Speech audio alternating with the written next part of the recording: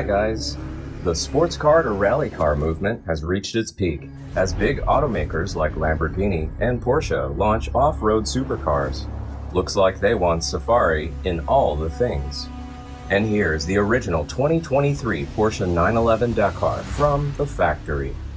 This limited edition 911 variant borrows parts from the GT3 and Turbo S, but its off-road chops have roots in Porsche's rally racing past. You may still remember the Paris-Dakar Rally in 1984, an extreme off-road race in which Porsche took the lead on the podium.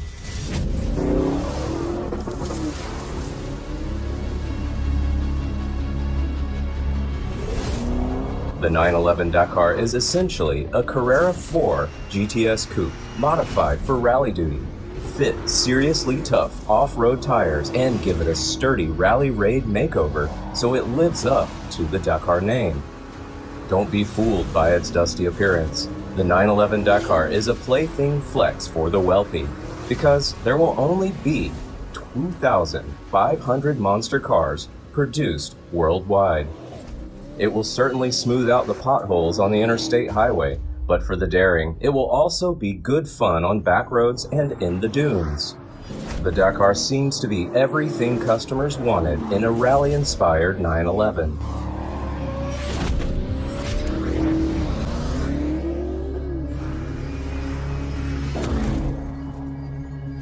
The Porsche has set up the lift system to allow the 911 Dakar to ride at its maximum height at speeds up to 105 miles per hour. Set the car to its new off-road driving mode and it automatically increases the suspension height by 2 inches, increasing ground clearance by 1.2 inches.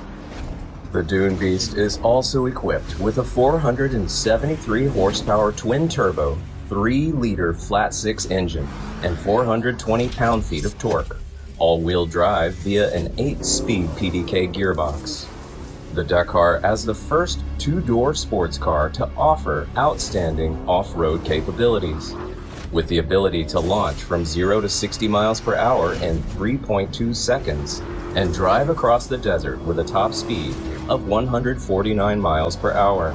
Sure, many other Porsche 911 variants are faster, but none will be faster off pavement.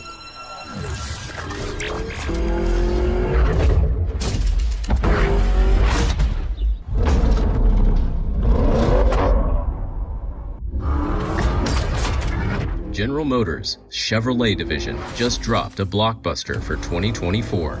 Exactly 70 years after the Corvette debuted at Motorama in New York City, Chevrolet has returned to introduce the first ever electrified Corvette with all-wheel drive and a powerful 6.2-liter LT2 small block V8, the 2024 Corvette E-Ray. It's a very useful sports car at the fraction of the price of Ferrari and McLaren, and half of what a Porsche 911 GT3 RS costs.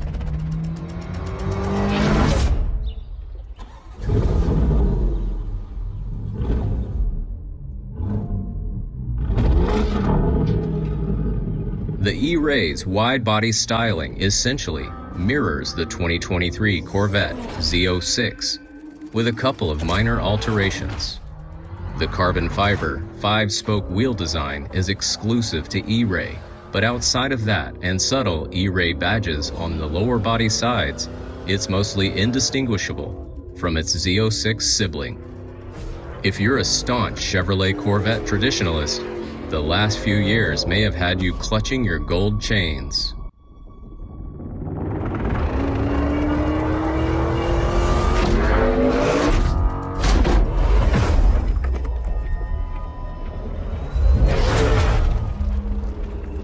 Part electric and part V8, the new Corvette E-Ray's powertrain may have a split personality.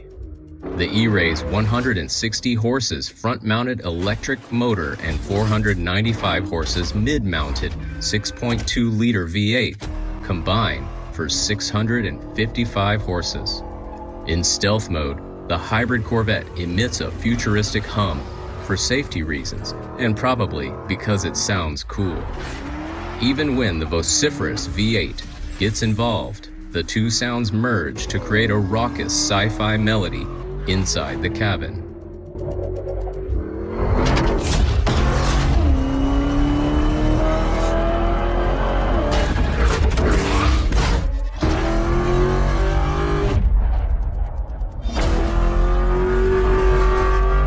Clearly, the Evette's intention is not to pursue the trendiest new technology. The hybrid all-wheel drive variant is designed to do what the best Corvettes have always done: take performance to the next level. There are a lot of best firsts here. First all-wheel drive Vette, first hybrid, first with carbon ceramic brakes and all-season tires standard. The 2.5-second sprint to 60 miles per hour makes the E-Ray the fastest Corvette ever.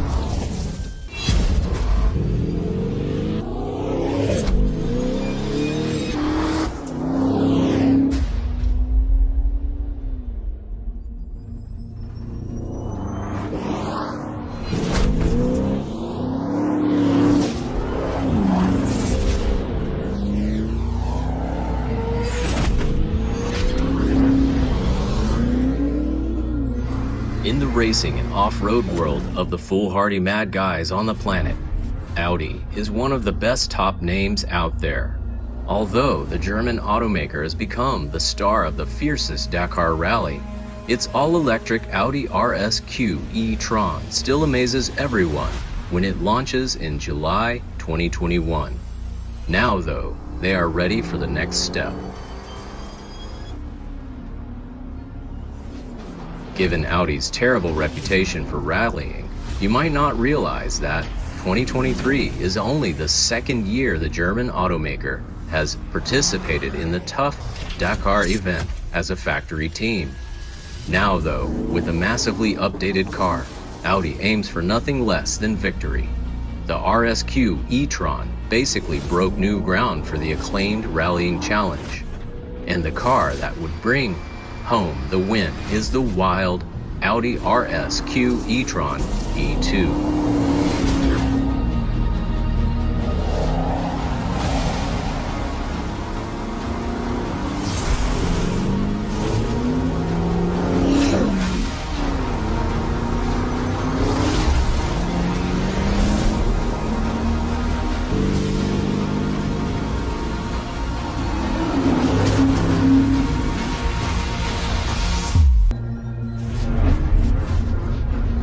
No matter your opinion on rally cars, Audi's RSQ e-tron E2 is a beast in every single way.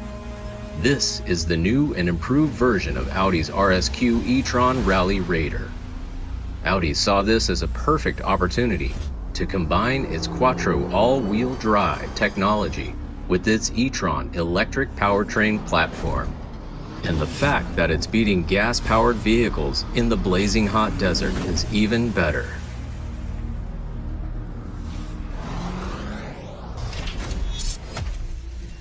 The Audi RSQ e-tron E2 does not adopt a single body part from its predecessor. In order to comply with the prescribed interior dimensions, The cockpit, which was previously narrowly recessed towards the roof, is now significantly wider. The front and rear hoods have also been redesigned. This is accompanied by the lowering of the vehicle's center of gravity. Building on the lessons learned from the semi-successful Dakar 2022 outing and victory in the Abu Dhabi Desert Challenge, the E2 promises better efficiency and less weight as it heads into battle with the dunes and other cars.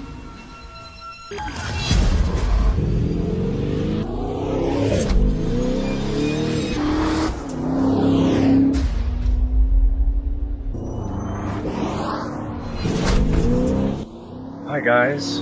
It's hard to say no to a huge muscular pickup. For over a decade, Ram's Power Wagon has served as the brand's burly off-road king. However, potential customers wanted even more from a heavy-duty off-road pickup.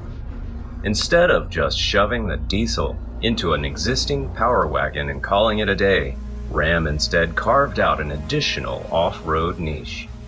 It's the Ram 2500 Rebel production version of 2003. The new truck is an answer to customer requests for an off-road capable truck that can tow more than the Power Wagon does.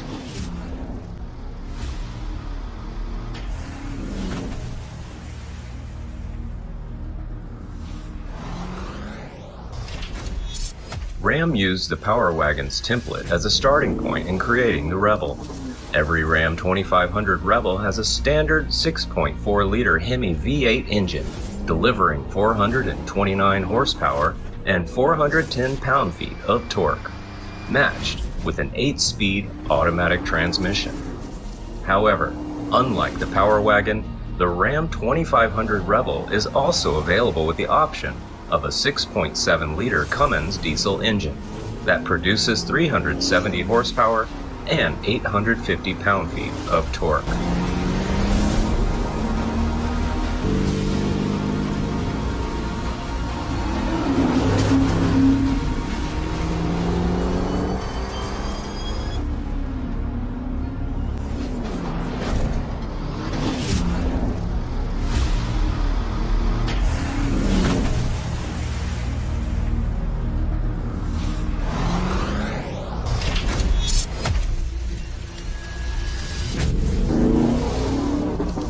The new car makes do without the Power Wagon's disconnecting anti-roll bar, sacrificing a measure of front-wheel travel in exchange for a more rigid setup.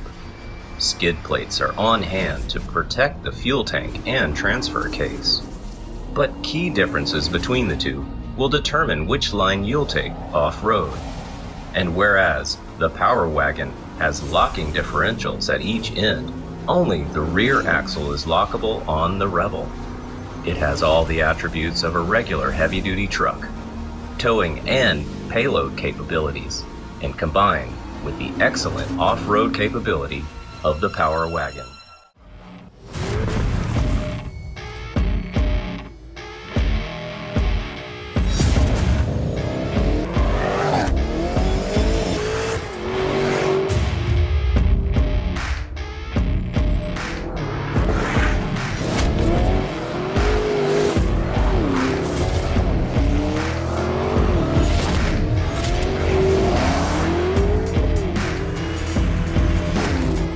Fancy a Lamborghini sport car with the broader trace of SUVs? Well, the crazy, lavish Italian car manufacturer seems to know your prayers. And here's the Huracan Sterrato. It is a wild, tracked-up version of the Lamborghini Huracan with V10 power, designed to tackle rough terrain. This is the third off-road car to come from the brand, following the brutalist LM002 of the mid-1980s and today's Urus SUV.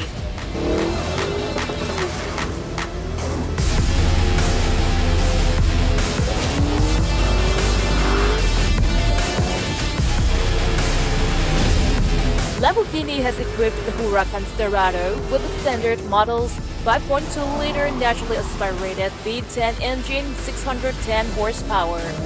It comes paired with a 7-speed DCT automatic, likely having shorter gear ratios even the Sterado's purpose, to drive all four wheels. This Sterado can go from 0 to 100 km per hour in 3.4 seconds, while the regular Huracan takes 2.9 seconds. The Sterado's top speed is 260 km per hour, whereas the Huracan EVO can do 325 km per hour max.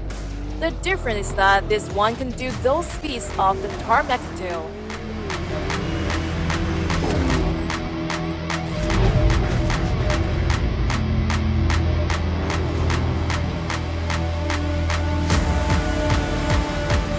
Like a few of its peers, the Italian manufacturer isn't rushing to embrace electrification, engaging in a bit of foot dragging and hand-waving, mumbling about things like clean fuels.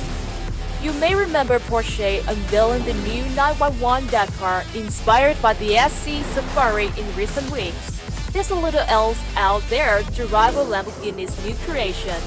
The off-roader iteration of the sports car is the last pure ICE model from Lamborghini, with all future models to feature some degree of electrification. Production will start from February 2023, and only 1,499 Sterados are planned, making it rarer than the 911 Dakar.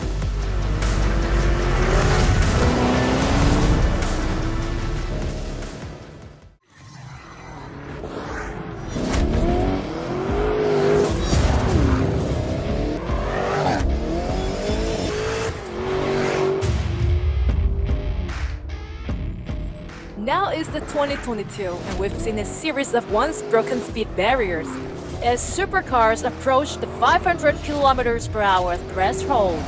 Welcome to the hypercar collection at a great level. You know, we don't want to number before and after because all of these cars are great, pick it at random. The car you're seeing is the Aston Martin Valkyrie, which was born in a partnership between the British sports brand and the F1 team Red Bull Racing. Valkyrie is designed not to compete for speed with brutal opponents, but to create a beautiful moving machine.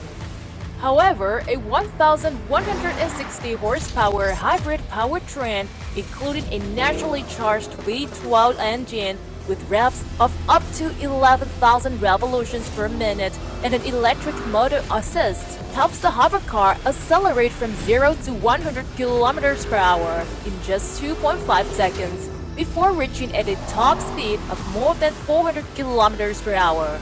You can own it if you have enough $3 million.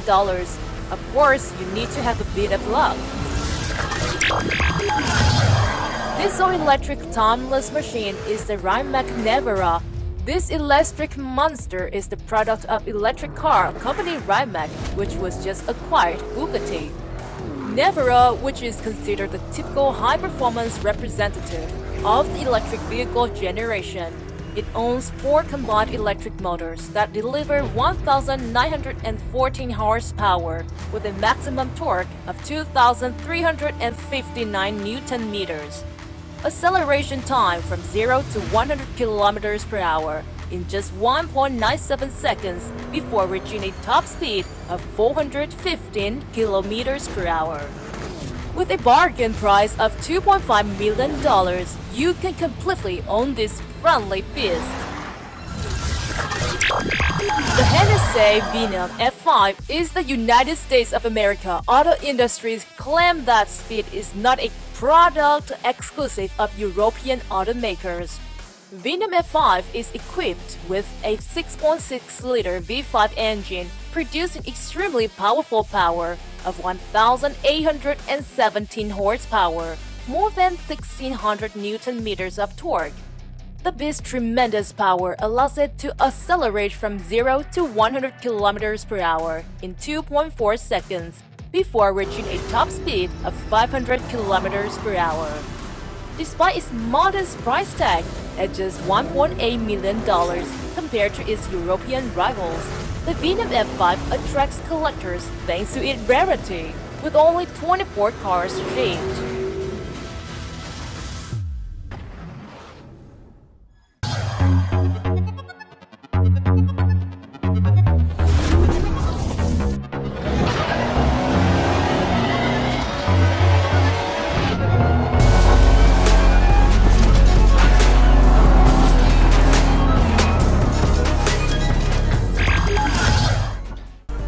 Koenigsegg is not only a symbol of Swedish automotive industry, it is also an inspiration for four-wheeled engineering enthusiasts around the globe.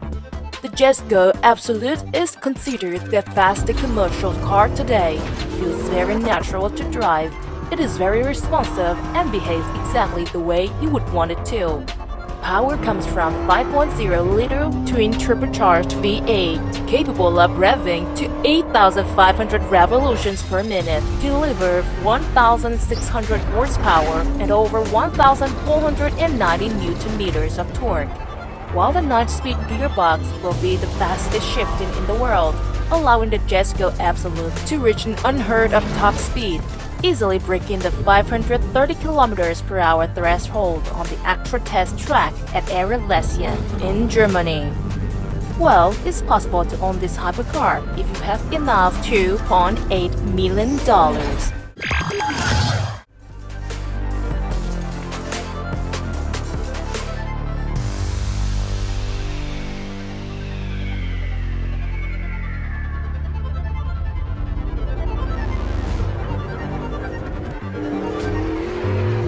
The Mercedes-AMG 1 is in fact the embodiment of F1 racing technologies on a commercial model. High-performance engineers spent 5 years delivering on their promise. The Beast all-wheel drive machine has an extremely complicated combustion engine that revs up to 11,000 revolutions per minute. The high-performance heart of the hypercar is a turbocharged 4-cylinder engine with a capacity of just 1.6 liter, but when combined with 3 electric motors for a total power of more than 1,063 horsepower. Mercedes has taken its AMG 1 hypercar to Nordschleife and left with a record for road-legal production cars.